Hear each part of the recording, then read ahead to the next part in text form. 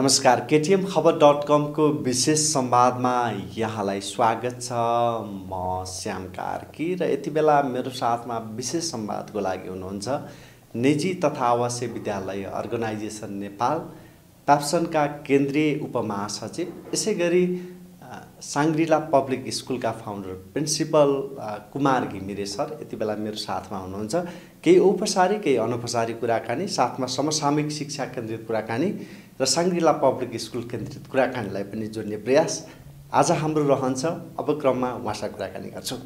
Kumar sir, यहाँलाई स्वागत छ। धन्यवाद यहाँहरूलाई। आराम हुन्छ सर? हजुर, आरामै। के कुरामा यतिखेर ठ्याक्कै केन्द्रित हुनुहुन्छ सर? यति बेलाको समय के कुरामा चाहिँ बढी फोकस छ सर? अब स्कुलतिरको कुरा गर्दा अब यो वार्षिक परीक्षाको अवधि छ। 8 क्लासको 5 गतेबाट सुरु भएको छ। एसई 8 गतेबाट सुरु हुँदैछ भने अब आन्तरिक परीक्षा पनि मेरै स्कुलमा चाहिँ 12 गतेबाट सञ्चालन हुँदैछ। अब सँगसँगै नयाँ शैक्षिक सत्र पनि आउन लागेको सन्दर्भमा अब त्यो एउटा पाटो रहि नै हाल्यो।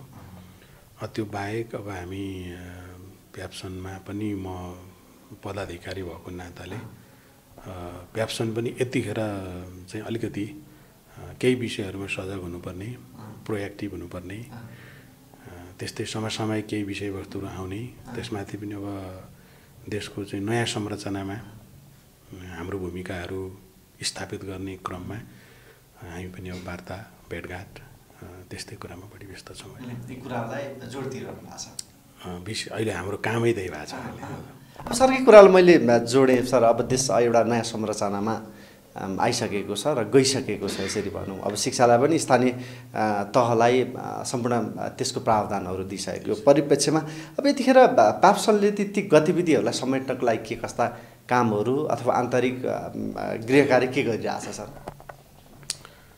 पहिलो चाहिँ हामीले अब केन्द्रबाट सबै जिल्ला, हाम्रो त जिल्ला कार्य समिति, प्रदेश कार्य समिति पहिल्यै गठन भइसकेको छ।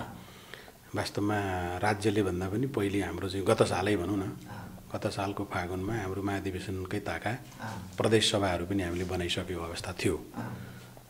अहिले चाहिँ हामीले 753 ठाउँमा सम्भव अथवा हाम्रा विद्यालयहरू रहेका ठाउँमा विद्यालयहरूको सङ्ख्या हेरेर हरेक स्थानीय तहमा हाम्रो चाहिँ एउटा संयोजक तोक्ने, त्यस पछाडि साह्रै कम भनौँ 5 भन्दा कम विद्यालयहरू रहेछन् हाम्रा भने त्यहाँ फोकल पर्सन तोक्ने र उहाँहरूलाई केन्द्रले निर्देशित गर्ने, केही अत्यावश्यक विषयहरूमा निर्देशनहरू दिने। विशेषतः हामीले आफ्नो सहभागिता कसरी देखाउन सक्छौँ भन्ने पनि आधिकारिक सहभागिता, प्लस देश विकासको क्रममा अति आवश्यक पर्ने शिक्षा क्षेत्रको विकासमा स्थानीय तहमा संस्थागत विद्यालयहरूले कस्तो भूमिका निर्वाह गर्न सक्छन् र कस्तो भूमिका निर्वाह गर्नुपर्छ भन्ने विषयमा हामीले हाम्रा फोकल पर्सनहरूलाई, त्यहाँका संयोजक साथीहरूलाई प्रशिक्षित गर्ने काम पनि गरेका छौँ। अब शिक्षामा धेरै खालका बहसहरू हुने गर्दछन् र यो भइरहेको छ, यसको एवं रूपमा भइरहेको छ। अब सर, प्याप्सनको उपमहासचिव एउटा भएको हैसियतले अबको शिक्षाको अवस्था चाहिँ कस्तो हुनुपर्छ अथवा शिक्षालाई अब कसरी रूपान्तरण गर्नुपर्छ जस्तो लाग्छ सर? अब यो बडा गम्भीर विषय हो तपाईँले उठाउनु भएको विषय। अहिले हामीले यो टक सोमा मात्रै कुरा गरेर त सिद्धिँदैन, तैपनि अब यसका चाहिँ केही जिस्ट कुराहरू मात्रै गर्न सकिन्छ, सरस्वती मात्रै गर्न सकिन्छ। पहिलो कुरो, हामी सबै बुझेको तर कार्यान्वयन गर्न नसकेको विषय के हो जस्तो मलाई लाग्छ भने शिक्षाको महत्त्व, होइन? कस्तो प्रकारको शिक्षा, शिक्षाले खेल्नुपर्ने भूमिका के, अथवा शिक्षाले मान्छेलाई दिने कुरा के हो, यो कुरामै हाम्रो समाज कन्फ्युज भए जस्तो मलाई लाग्छ। अहिलेका जति पनि बाई प्रडक्टहरू अथवा सोसल समस्याहरू देखिन्छ, पोलिटिकल समस्याहरू देखिन्छ, इकोनोमिकल समस्याहरू देखिन्छ, अथवा देश विकास हुन नसक्नुको पछाडि खोज्दै गयो भने अल्टिमेटली कारक तत्त्व शिक्षा। मान्छेलाई भ्रष्टाचार गर्न मन लाग्ने पनि शिक्षाकै अभावले हो, अरूलाई दुःख दिन मन लाग्ने पनि शिक्षाकै अभाव, ज्ञानको अभावले भनौँ न। त्यस्तो खालको ज्ञानमूलक शिक्षा दिन सकिएको छैन एकातिर भने, अर्कोतिर सिपमूलक शिक्षा पनि हामीले दिन सकेका छैनौँ, होइन? मैले अचेलभरि भन्ने गरेको छु, साथीहरू एउटा एमएससी गरेको, एमए गरेको, एमएड गरेको टिचर आउनुहुन्छ, हामी जस्ता विद्यालयहरू उहाँहरूलाई 20, 25, 30 हजारमा बार्गेनिङ गरिराखेका छौँ। सँगै हप्तामा एक दिन म्युजिक सिकाउन कोही मित्र आउनुहुन्छ, डान्स सिकाउन आउनुहुन्छ, योगा सिकाउन आउनुहुन्छ, आर्ट सिकाउन आउनुहुन्छ। उहाँहरूले चाहिँ करिब एक दिनको 15,000 चाहिँ स्यालेरी लिनुहुँदो रहेछ क्या। किन उहाँलाई त 2 पिरियडको दिन्छौँ हामी होइन। अब दिनभरि महिनाभरि काम गर्नलाई चाहिँ हामी 25,000 र चाहिँ 20,000 30,000मा बार्गेनिङ गर्दैछौँ।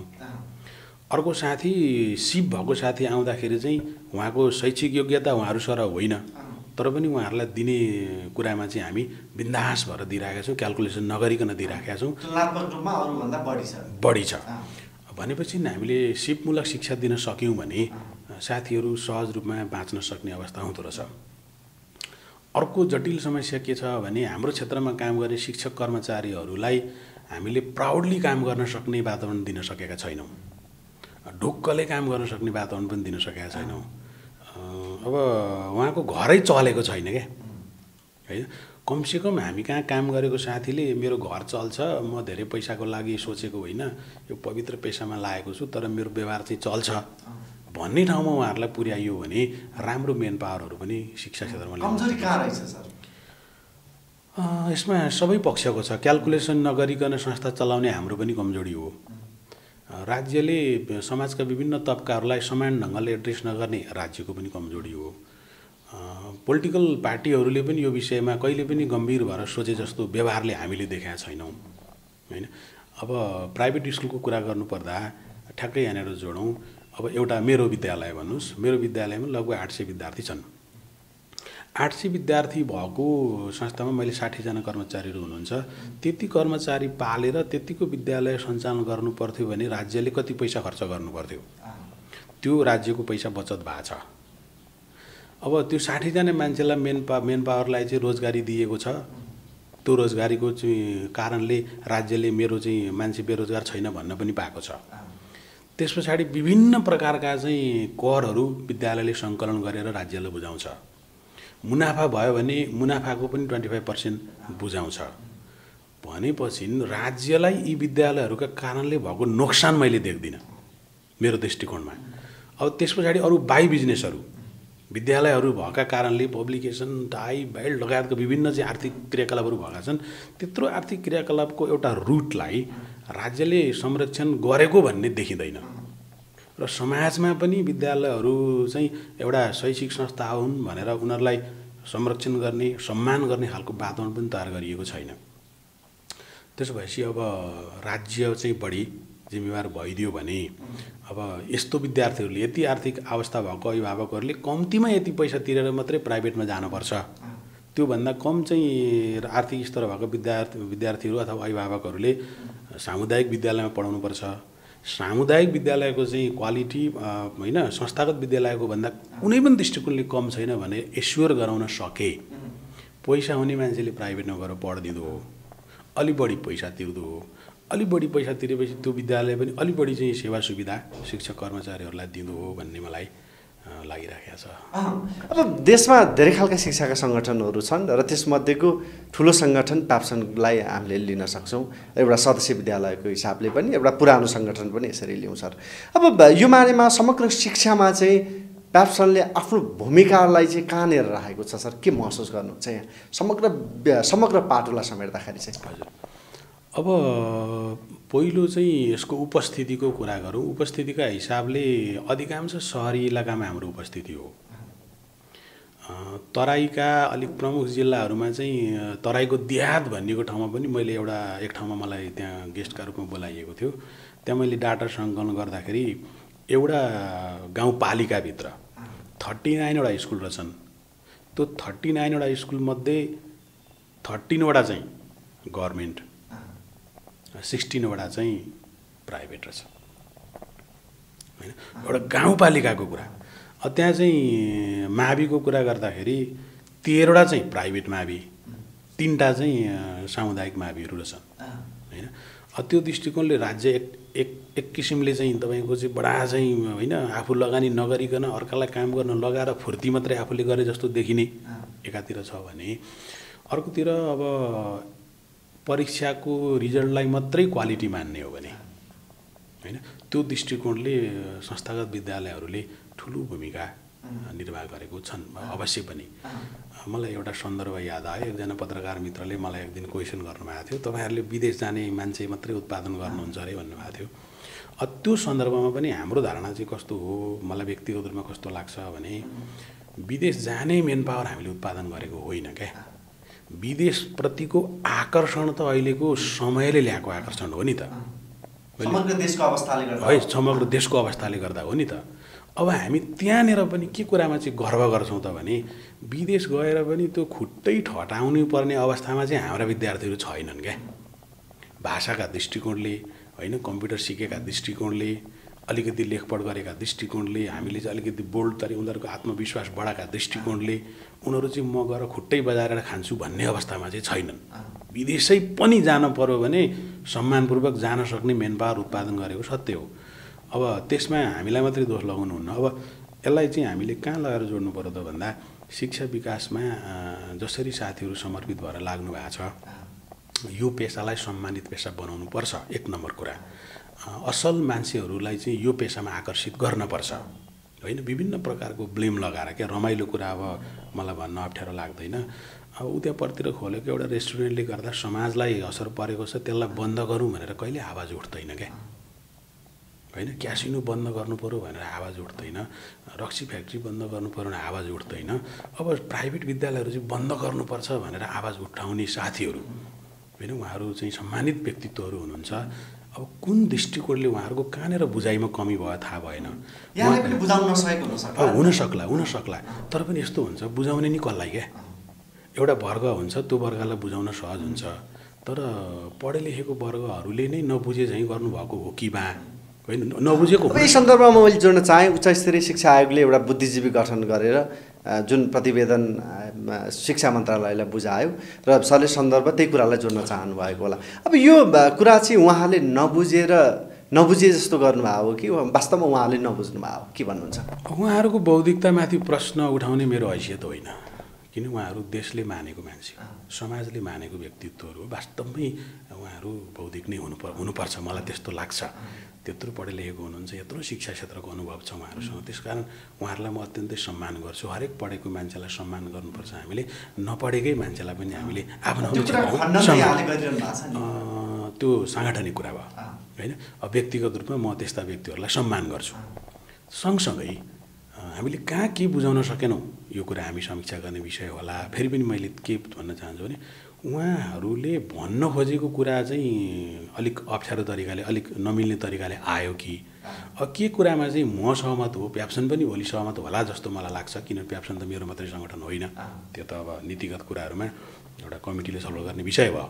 तर व्यक्तिगत रूपमा मलाई के विश्वास लाग्छ भने प्याप्सन पनि त्यो कुरामा कन्भिन्स हुन्छ, हुनु पनि पर्छ। म त्यो एउटा चाहिँ आफ्नो विचार राख्न चाहन्छु। के कुरा यो मानेमा कुनै आधिकारिक धारणा छैन छ। अब पहिलो चाहिँ म के कुरा भन्न चाहिरहेको त भन्दा के कुरामा हामी विश्वस्त भने शिक्षा जस्तो संवेदनशील र अति आवश्यक चिज राज्यले उपलब्ध गराउनुपर्छ। यसमा चाहिँ कहीँ डाउट छैन क्या, त्यसमा कसैको पनि दुई मत छैन। अब राज्यले उपलब्ध गराउनुपर्छ, त्यसमाथि नि अब त संविधानमा उल्लेख भइसकेको विषय छ निःशुल्क र अनिवार्य भन्ने। अब निःशुल्क र अनिवार्य शिक्षा लागू गर्ने क्रममा हाम्रो भूमिका के हुने भन्ने विषय चाहिँ राज्यले डिफाइन गर्ने हो होइन। कतिपय ठाउँमा हाम्रा विद्यालयहरू आवश्यक छैनन् संस्थागत भने तिनीहरूलाई कसरी व्यवस्थापन गर्ने, सम्मानजनक व्यवस्थापन त हुनु पर्यो नि त। यति मात्रै हो, प्याप्सनको अरू कुरामा असहमति हुन सक्दैन। तर जुन ढङ्गले उहाँहरू प्रस्तुत हुनुभएको छ, अब तँलाई भोलिदेखि बन्द गर्छु भन्दाखेरि त प्रतिक्रिया आउने कुरा स्वाभाविक। त्यसको मध्यमार्गी बाटो के रहन सक्ला सर? अहिले हामीले तत्काल देखेको चाहिँ दुई तिनवटा कुरा छ। पहिली म व्यक्तिगत कुरा राख्छु, साङ्गठनिक कुरा चाहिँ हाम्रो साङ्गठनिक धारणा हामीले छलफल गरेर मात्रै बाहिर दिने कुरा आउँछ। मैले बोलिरहेको कुराहरू सङ्गठनभित्रका कुरा, तर व्यक्तिगत विचारहरू बढी आउने हो होइन। अब यसको उपाय मलाई के लाग्छ भने पहिलो चाहिँ सामुदायिक विद्यालयहरूलाई पर्फेक्ट बनाउनुपर्छ हामी सबैले। त्यसमा हाम्रो पनि भूमिका हुन्छ अनि हामी खेल्न तयार हुनुपर्छ छौँ। अब त्यस पछाडि सामुदायिक विद्यालयहरूमा कस्तो विद्यार्थीले मात्रै जान पाउने, किनभने अहिले यतिखेर सबै सामुदायिक विद्यालयमा विद्यार्थीहरू अट्दैनन्, देशका बालबालिका त्यहाँ नअट्ने अवस्था छ। राज्यले भोलिदेखि नै सामुदायिक विद्यालय बनाउन सक्ने अवस्था पनि मैले देख्दिनँ। सक्यो भने कुनै दिन गर्नु पनि पर्छ। अब त्यस क्रममा पहिलो स्टेजमा के गर्नु पर्यो त भन्दा यो लेभलका बच्चाहरूले चाहिँ पहिलो प्रायोरिटी पाउने सामुदायिक विद्यालयमा। दोस्रो, त्यहाँ नअट्ने विद्यार्थीहरू अथवा पढ्न नचाहने विद्यार्थीहरूलाई पनि राज्यले त्यो सामुदायिक विद्यालयमा जाने विद्यार्थीलाई जति कस्ट लाग्छ त्यति कस्ट हरेक बालबालिकालाई भाउचर सिस्टमबाट दिनुपर्छ। मान्नुहोस् तपाईँले 15,000 पाउनुभयो, मेरो विद्यालयमा आउँदा 25,000 लाग्छ भने तपाईँले 10,000 थप्नुहुन्छ। कुनै विद्यालयमा 30 लाग्छ भने थप्नुहुन्छ। कुनै विद्यालयमा 10,000ले मात्रै पढाउने छ भने त्यो तपाईँले आफूले प्रयोग गर्नुहुन्छ अरू कामका लागि। अब त्यसरी गयो भने बिस्तारै समाज कता जान्छ त भन्दा राज्यले शिक्षाको जिम्मेवारी लिन थाल्छ। अनि क्रमशः प्राइभेट स्कुलहरूलाई पनि सरकारीकरण गर्ने हो कि होइन सामुदायिकीकरण गर्ने हो कि अप्सन दिँदै जानुपर्छ। त्यसो भयो भने कमसेकम यो नेपालमा जन्मिएको हरेक बालबालिकाले शिक्षाबाट वञ्चित हुनु पर्दैन। र फेरि पनि म के कुरामा जोड दिन्छु भने जुम्लामा भएको विद्यालय र काठमाडौँमा भएको विद्यालयमा एकै प्रकारको क्वालिटी चाहिँ उपलब्ध राज्यले गराउनै पर्छ। त्यसो भयो भने यो विवादै सम्भव छ। सम्भव देख्नुहुन्छ? किन सम्भव छैन र? गजबले सम्भव छ, मजाले सम्भव छ। अब यतिखेर निजी तथा आवश्यक विद्यालयको अवस्था चाहिँ कस्तो छ समग्र पाटोमा? अब न्यू सेसन पनि तयारी हुँदैछ, यहाँले केही कुराहरू निर्देशित पनि गर्नुभयो होला साङ्गठनिक रूपमा, के भन्नुहुन्छ?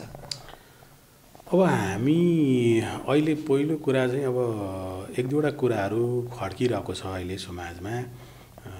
पहिलो कुरा भनेको चाहिँ हामी विगत भन्छौँ अथवा पास्ट भन्छौँ, पुर्खा भनौँ न। कुनै बेला हाम्रो समाज कस्तो थियो भने पुर्खाप्रति साह्रै ठुलो सम्मान व्यक्त गर्थ्यो। हाम्रो समाज बाबु बाजे बराजे भन्ने चलन थियो, बुढापाका भन्ने चलन थियो। त्यस पछाडि त्यो बाउले पनि छोराहरूप्रति विश्वास गर्नुहुन्थ्यो क्या। त्यसको जिस्ट कस्तो थियो त भन्दा पुर्खाप्रति सम्मान, वर्तमानप्रति गर्व, भविष्यप्रति ढुक्क क्या। म आफै सम्झिन्छु, म 14 वर्षको पनि थिइनँ, 8 क्लासमा पढ्दाखेरि झापा र सङ्घसभा मेरो बुवाले मलाई एक्लै गर्न दिनुहुन्थ्यो क्या। अहिले हामी आफ्नो छोराछोरीलाई त्यति विश्वास गर्नै सक्दैनौँ होइन। यो मैले खालि एउटा साङ्केतिक उदाहरण भनेको। अब राजनीतिक दलमा पनि हेर्नुहोस् न, त्यो रिटायर खालको मान्छेलाई, पावरमा नभएको मान्छेलाई सम्मान गर्ने चलन छ, न भोलि अपकमिङ मान्छेहरूप्रति विश्वास गर्ने चलन छ। त्यसका पुस्ताप्रति अविश्वास खै कसरी भयो होइन, त्यो मेटाउन जरुरी छ। त्यसका लागि शिक्षा क्षेत्रको भूमिका अलिक महत्त्वपूर्ण हुनुपर्छ जस्तो मलाई लाग्छ। अब हुन त फेरि शिक्षाको पाटो समाज पनि रहेछ। विद्यालयमा पढाएको कुरा मात्रै शिक्षा होइन, घर परिवारमा सिकेको कुरा, समाजमा भोगेको कुरा पनि ठुलो शिक्षा रहेछ होइन। त्यस कारण हामीले समाजलाई फेरि पनि के कुरासँग जोड्नुपर्छ भने भेल्यु बेस ज्ञानसँग जोड्नुपर्छ। त्यसको लागि हामी सबैले भूमिका खेल्नुपर्छ। त्यसका लागि सबै साथीहरू जसले मलाई आज सुन्न पाउनुहुन्छ, मेरो कुरा सुन्न पाउनुहुन्छ, म सबै शिक्षा क्षेत्रमा लाग्नुभएको मित्रहरूलाई यो कुराको वकालत गरेर होइन, त्यसको चाहिँ पक्षमा बोल्नको लागि म उहाँहरूलाई अनुरोध गर्न चाहन्छु, त्यसमा लाग्न अनुरोध गर्न चाहन्छु। अब प्याप्सुनको सवालमा अब हाम्रा आधिकारिक कुराहरू चाहिँ अब हामी आधिकारिक ढङ्गले नै हामी होइन आफ्ना विज्ञप्तिहरू मार्फत जारी गर्ने विषयवस्तुहरू रहन्छन्।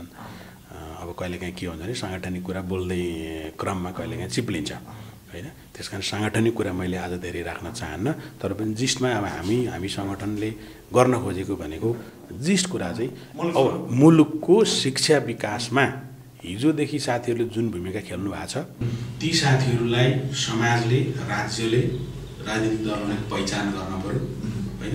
उनीहरूको स्पेस सुरक्षित हुनु पर्यो, लगानी सुरक्षित हुनु पर्यो र भविष्य पनि सुरक्षित हुनु पर्यो। आज मैले शिक्षण पेसा गरेको 48 सालदेखि विद्यालय सुरु गरेको 52 सालमा मैले आर्थिक लाभ पनि त्यस्तो ठुलो लिएको मलाई थाहा छैन शिक्षाबाट होइन। दोस्रो, अब म रिटायर हुँदाखेरि मैले पाउने के हो त्यो पनि अन्यलै छ। लाग्नु त म शिक्षा सेवामै लागेको, विशुद्ध लागेको छु होइन, गरिराखेको छु, बुढो भइसक्यो। त्यस्तो थुप्रै साथीहरूको नियति हो। अब यस्ता साथीहरूलाई तपाईँहरूको भविष्य कमसेकम एउटा समाजमा तपाईँ सम्मानित व्यक्ति भएर भन्न पाउनुहुन्छ मात्रै भनिदिए पनि होइन, त्यो खालको वातावरण मात्रै तयार भए पनि भोलि शिक्षा क्षेत्रमा राम्रा मान्छेहरू चाहिँ आउनुहुन्छ। राम्रा मान्छेहरूले शिक्षण संस्थाहरू चलाउनु भयो भने त्यसको चाहिँ फाइदा त समाजले लिने, समग्र देशले लिने हो। अब अलिकति विषयान्तर गरौँ सर, अब स्कुल केन्द्रित कुराकानीलाई जोड्नु सर। अब साङ्ग्रिला पब्लिक स्कुलको यहाँले नेतृत्व दिइरहनु भएको छ, फाउन्डर प्रिन्सिपलको रूपमा काम गरिरहनु भएको छ। अब के गर्दै हुनुहुन्छ? अब नयाँ सेसनको लगभग तयारीमा यहाँहरू हुनुहुन्छ सम्भवतः मलाई लाग्छ, र धेरैको लागि एउटा क्युरियोसिटीको विषय पनि रहन सक्ला। साङ्ग्रिला पब्लिक स्कुल कस्तो स्कुल हो र सँगै के कुरालाई बढी जोड दिन्छ भन्ने कुराहरू पनि रहला सर। त्यो विषय केन्द्रित गरौँ न सर, के भन्नुहुन्छ यहाँ? अब पहिलो विषय चाहिँ साङ्ग्रिला पब्लिक स्कुलले बुझेको विषय, त्यहाँको एउटा फाउन्डर प्रिन्सिपल भएको नाताले, नेतृत्वमा बसेको नाताले मैले बुझेर त्यहाँ काम गर्ने सम्पूर्ण टिमहरूलाई बुझाउन खोजेको विषय के हो भने लगानी एउटा विद्यालय बिग्रियो भने लगानीकर्ताको लगानी बिग्रिन्छ, त्यो रिकभरेबल छ। पैसाको मूल्य वास्तवमा अरबै भए पनि रिकभरेबल हो। मेरो गयो भने मेरो छोराले उकास्ला। अनि विद्यालय बिग्रिँदाखेरि त्यहाँ काम गर्ने शिक्षक कर्मचारीहरूको जागिर सकिएला। उहाँहरू पनि पढे लेखेको मान्छे हो, काम गर्न सक्ने मान्छे हो, अर्को ठाउँमा गएर काम गर्नु होला। तर विद्यालय बिग्रिने क्रममा एउटा बच्चो बिग्रियो भने त्यो अभिभावकको लागि त्यो बच्चो सर्वस्व हो। त्यो कुनै पनि त्यसको चाहिँ क्षतिपूर्ति भनौँ न, त्यसको रिकभर कहीँबाट पनि हुन सक्दैन। त्यस कारणले हाम्रो पैसा बिग्रेर केही हुन्न साथी हो, विद्यालय बिग्रिनु हुन्न।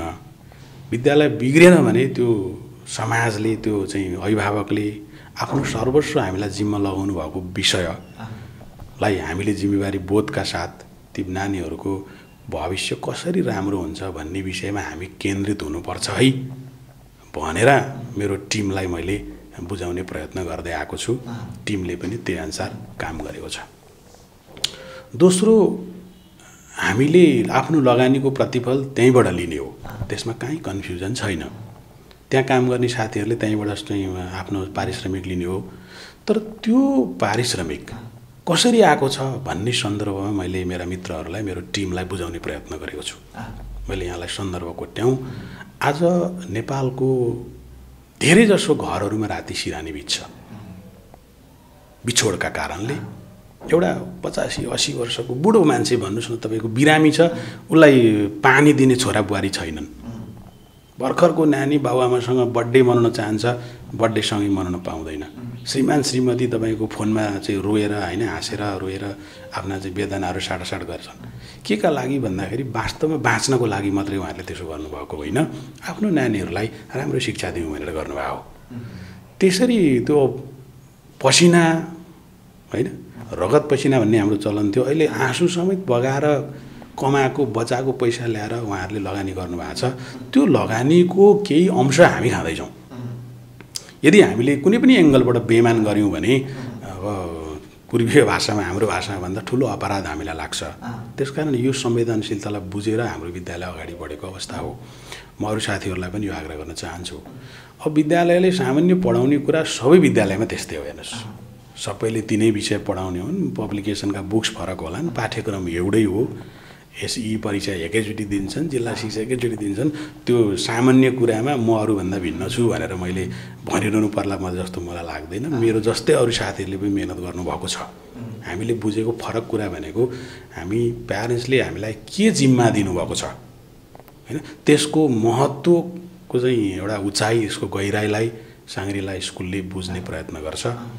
र देशमा विदेशमा जहाँसुकै बसेर हामीलाई जसले बच्चा जिम्मा दिनुभएको छ, तपाईँहरू ढुक्क हुनुहोस् अभिभावकजीहरू, किनभने तपाईँको बच्चा साङ्ग्रिला स्कुलमा पढ्छ भनेर भन्न सक्ने अवस्था चाहिँ मैले क्रिएट गरेको छु भन्ने मलाई लागेको छ। र मेरो प्रयत्न पनि त्यही हो होइन। मैले एउटा राम्रो विद्यालयमा बुझेको प्रिन्सिपल भएको ठाउँमा आफ्नो नानीको जिम्मा दिएको छु। मेरो नानीको भविष्य उहाँहरूले बिग्रिन दिनुहुने छैन भन्ने कुरा सायद मलाई लाग्छ है, उहाँहरूले भन्नुभएको त होइन, मेरो अभिभावकले बुझ्नु भएको छ भन्ने मलाई लाग्छ। अब शिक्षा दिने कुरो हिजोको जस्तो ट्रेडिसनल तरिकाले नानीहरूलाई अगाडि राखेर पिटेर लट्ठी देखाएर पढाउन सकिँदैन। त्यसको ब्यालेन्स मिलाउनलाई हाम्रो विद्यालयले एक दिन तपाईँको म्युजिक सिकाउँछ, पढाउँछ, फेरि अर्को दिन डान्स सिकाउँछ, पढाउँछ, फेरि योगा सिकाउँछ, पढाउँछ, फेरि आर्ट सिकाउँछ, पढाउँछ, फेरि जीवन उपयोगी शिक्षा, सिपमूलक शिक्षा पनि दिने प्रयत्न गरिएको छ। हुन त अब म कहाँ 2-2वटा टिचर हुनुहुन्छ यी चाँडै विधाका, उहाँहरूले मात्रै सिकाएर बच्चो पर्फेक्ट त हुन्न, तर त्यसले दुईटा चिज चाहिँ अवश्य दिन्छ। एउटा पढाइलाई बोझको रूपमा बच्चाले लिँदैन, आज पढ्छ ठ्याक्कै भोलि आउँछ क्या अर्को एक्स्ट्रा क्लास होइन। आज पढ्यो भने भोलि म्युजिकमा जान पाउँछ, दङ्ग छ बच्चो। फेरि पर्सि पढ्छ, आर्टमा जान पाउँछ, दङ्ग छ बच्चो। फेरि निकोर्सि पढ्छ, योगामा जान पाउँछ। बच्चो रमाएको छ क्या। हामीले दिन खोजेको बच्चालाई रमाइलो इन्भाइरोमेन्ट पहिलो। दोस्रो, यो पनि पेसा भोलिका दिनमा हुनसक्छ। अब यहाँनिर फेरि प्रसङ्ग ठ्याक्क सम्झेर जोड्न खोजेको, अहिले प्राइभेट स्कुलले गरेको सबैभन्दा अर्को महत्त्वपूर्ण चिज रहेछ क्या यो। योगा टिचर कुनै सामुदायिक विद्यालयमा जानुहुन्न, म्युजिक टिचर कुनै सामुदायिक विद्यालय, उहाँहरूले अन्त कामै पाउनुहुन्न। कि त आफ्नै इन्स्टिट्युसन खोल्नु पऱ्यो, कि होइन भने प्राइभेट स्कुलले गर्नुभएको छ। अब मैले प्याप्सनमा एउटा प्रस्ताव लान खोजेको छु। एउटा संस्थासँग मेरो व्यक्तिगत चाहिँ कुराकानी भएर उहाँहरूले प्याप्सनमा निवेदन पनि दिनुभएको छ। हामी देशैभरि यी विधाहरूलाई व्यवस्थित तरिकाले लैजाने प्रयत्नमा छौँ। र मैले चाहिँ उहाँहरूसँग के होमवर्क गरिरहेको छु भने तपाईँहरूले लिएको दाम बढी भयो। मैले उहाँहरूलाई प्रश्न गरेँ, ए बाबा, एउटा डक्टरको भन्दा पनि योगा टिचरको बढी कसरी हुन सक्ला मित्रहरू? तपाईँहरू 6वटा स्कुल गर्नुहोस्, ओके, तर 6वटा स्कुलमा लिने दाम चाहिँ 15 छक्का 90,000 कसरी हाम्रो सानो विद्यालयहरूले पे गर्न सक्नुहुन्छ भनेर मैले उहाँहरूसँग डायलग गरिरहेको छु। एकदम उहाँहरूको भेलाइ गराएर 2-3 चोटि भेला गराइसकेको छु। अब सबै विद्यालयहरूमा यो खालको परिपाटी जाओस् भन्ने छ। र मैले अर्को अब अलिकति थप भनौँ न, जेनरल भन्दा थप गरेको चाहिँ अलिकति यो प्री प्राइमरी सेक्सनमा, खास गरी कक्षा 4सम्म अलिकति बच्चाहरूलाई सहज तरिकाले पढाउने सिस्टम सुरु गरेको थियो। र अब आउने साल चाहिँ प्री सेक्सनमा मन्टेसोरी विङ नै विद्यालयमै। अब त्यसको पनि उद्देश्य के हो भन्नुहुन्छ भने अहिले मन्टेसोरी जुन सानो विद्यालयहरू खोल्नु भएको छ थुप्रै मित्रहरूले, त्यो अलिकति कस्टली भइरहेछ अभिभावकहरूको लागि, एक्सेसमा छैन। अब हाम्रो विद्यालयमा नै त्यो मन्टेसोरी विङ राखियो भने के हुँदो रहेछ भने अरू संरचनामा खर्च गर्नु परेन। अहिले तिरिरहेको पैसामा 300 देखि 500 रुपियाँ बढी अभिभावकले तिर्नुभयो भने सम्पूर्ण प्ले वे मेथडबाट उनीहरूलाई शिक्षा दिन सकिँदो रहेछ। अभिभावकको सहजीकरण हुने भयो। अनि जस्तो 1500 लिने मान्छेले 2000 लियो भने त्यो विधिबाट पढाउन सक्छ क्या। भनेपछि त्यो 6000 तिर्न त उहाँहरू जानु परेन नि त, 4000 तिर्न जानु परेन नि। अनि उहाँहरूको नानीहरूले पनि त्यो सुविधा पाए। त्यो सुविधा भनेर मैले इङ्गित गर्न खोजेको प्ले वे मेथड। हामीले जुन हिजो होइन एफआरएपलबाट सुरु गर्ने चलन थियो, घोकाउने चलन थियो, त्यसलाई अलिकति खेलाएर रमाइलो गरी पढायौँ भने सानो नानीहरूले चाहिँ पढाइप्रति आफूलाई अलिकति समर्पित गर्न सक्छ कि भन्ने प्रयत्न हो। अब यो त प्रयोग हो होइन। अब मैले एकदम त्यो हाइफाई सहितको चाहिँ होइन, तर सामान्य रूपमा अब फेरि मेरोमा मात्रै होइन, मैले त्यो एरियाको अरू विद्यालयमा पनि यो अफर गरेर खास गरी गोकर्णेश्वर नगरपालिकाभित्रका सबै संस्थागत विद्यालयहरूमा प्रयत्न गर्नको लागि यही 10 गते एउटा इन्ट्रेक्सन कार्यक्रम राखेको छु। सायद हामी थुप्रै विद्यालयहरूले त्यसको सुरुवात गर्छौँ होला। अब साङ्ग्रिला पब्लिक स्कुल केन्द्रित कुराकानीको मूल कुरोतिर आएँ सर। अब यतिखेर विद्यार्थी तथा अभिभावकको एउटा चासोको केन्द्र कुन स्कुल पढ्ने पढाउने, अथवा यतिखेर कुन कुरालाई चाहिँ विशेष फोकस गर्ने स्कुलभित्रको भन्ने कुरा पनि रहन सक्ला। अब त्यो मानेमा साङ्ग्रिला पब्लिक स्कुल नै किन पढ्ने? अब यो चाहिँ कस्तो भने मैले पहिलो चाहिँ अभिभावकजीहरूलाई के भन्छु भने तपाईँको एक्सेस हुने विद्यालयमा बच्चालाई लैजानुहोस्, तपाईँको आर्थिक क्षमताले भ्याउने विद्यालयमा लैजानुहोस्। दुईवटा अभिभावकले नगरी नहुने एउटा चिज नजिकैकोमा लैजानुहोस्। मेरोमा नि टाढाबाट धाउनु भएको छ भने नआउनुहोस्, तपाईँको जहाँ नजिक पर्छ त्यहीँ जानुहोस्। मकामा तपाईँले एफोर्ड गर्न सक्नु भएको छैन फी भने मकाबाट अलिक सस्तोमा लैजानुहोस् होइन। पहिलो अभिभावकले रोज्ने विषय यो हो। दोस्रो, कस्तो साथीहरूले विद्यालय सञ्चालन गर्नुभएको छ उहाँहरूले बुझ्नुपर्छ। मैले मेरो बारेमा भनिरहन्न, तर म ठिक छैन भन्ने कुनै अभिभावकलाई लाग्छ भने मेरो विद्यालयमा उहाँहरूले पढाउनु हुँदैन। म प्रति विश्वास छैन भने पनि उहाँहरूले मेरो विद्यालयमा पढाउनु हुँदैन। म कहाँ ल्याइसके पछाडि मलाई विश्वास गर्नुपर्छ। विश्वास छैन भने डिट्याच, नो प्रब्लम होइन। अब एउटा प्रिन्सिपललाई यो बेलामा आउने ठुलो समस्या के हो भने टिचर साथीहरूलाई अलिकति स्कुलले फी बढाइदियोस् र हामीलाई तलब बढाइदियोस् भन्ने चाहना छ। अभिभावक मित्रहरूलाई सरले फी नबढाइदियो हुन्थे भन्ने छ। अब प्रिन्सिपल कति बाध्य छ, म मात्रै होइन, हरेक प्रिन्सिपल कति बाध्य छन् भने अलिकति नबढायो दिन सकिँदैन। यस्तो आर्थिक मन्दी छ देशमा होइन। अब आर्थिक मन्दी छ भनेर न्युट्रल बस्न पनि सकिँदो रहेछ। अलिकति नलिकन अलिकति बढाएर दिन सकिँदैन। यो दोधार छ हामीलाई। तैपनि हाम्रो विद्यालयले सामान्य रूपमा मात्रै फीहरूमा हेरफेर गर्ने गरेको छ। पाठ्यपुस्तकहरू पनि हाम्रोमा वर्षै पछि चेन्ज हुने चलन छैन होइन। अब त्यो चाहिँ मैले गर्न खोजेको के भने कमसेकम प्रयोग गर्न सकिने किताबहरू, पुरानो किताब पनि प्रयोग गरून् नानीहरूले। बच्चालाई पनि हामी स्वयं क्लासमा पनि भन्छौँ, तिमीहरूले आफ्नो पनि नयाँ किताब छ भने पछिल्लो पिँढीलाई देऊ, अरूको छ भने ल्याऊ होइन। अब किनभने यो त अभिभावकले कसरी किताब किन्नु भएको छ होइन, कसरी पैसा जुटाउनु भएको छ त्यो नानीहरूले पनि बुझ्नुन् भनेर बुझाउने प्रयत्न पनि गरेका छौँ। अब मैले मेरो नै स्कुल राम्रो छ भनेर भन्नु उपयुक्त हुँदैन, किनभने सबैले आफ्नो विद्यालय राम्रो भन्नुहुन्छ। मेरो दृष्टिकोणमा सबै विद्यालयहरू राम्रा छन्। अब विद्यार्थीका दृष्टिकोणले मेरो विद्यालयमा त्यस्तो खाँचो छैन, त्यसो भन्दा अप्ठ्यारो त लाग्दो हो कसैलाई होइन। तर पनि मलाई पुगेको छ विद्यार्थी, मेरा अभिभावकहरूलाई सन्तुष्ट पार्न सकेँ भने मैले विद्यार्थी खोज्न जान पनि पर्दैन। मैले खासै एडहरू पनि गर्ने गरेका छुइनँ। अब मलाई विश्वास छ हिजो जसरी अभिभावकले चाहिँ होइन मलाई विश्वास गर्नुभएको थियो, भोलि पनि पक्कै गर्नुहुनेछ। मलाई धेरै विद्यार्थी देखाएर फुर्ती गर्नु पनि छैन। त्यहाँ आएको नानीहरूलाई सही शिक्षा दिने प्रयत्न मैले जारी राख्छु। अभिभावकको विश्वास नतोडियोस् भन्ने प्रयत्न यो विद्यालयले गरिरहन्छ।